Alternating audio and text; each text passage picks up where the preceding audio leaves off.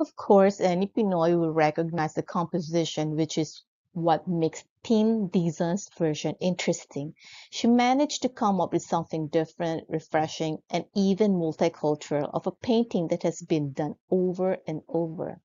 Her version can also be appreciated by non-Christians or someone who might be antagonistic towards the faith.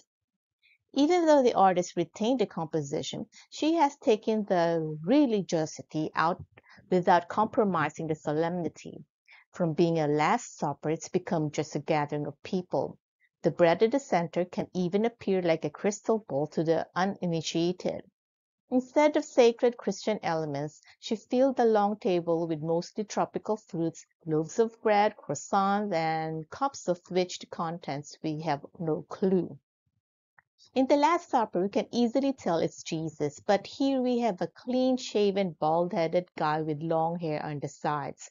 Removing the religious theme from this picture, the halo can be the sun putting them in the outdoors instead of the upper room.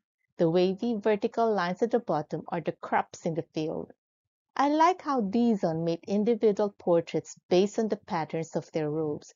They bring to mind the various ethnicities not only in our country, but in Southeast Asia, Asia, and the whole world. It's like saying everybody's invited to the table and be yourself.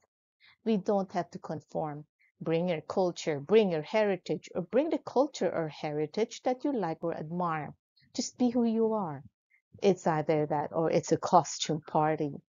Whatever it is, Dizon has certainly stirred my imagination. Paintings that bring something new to an old subject are essential. Art is essential.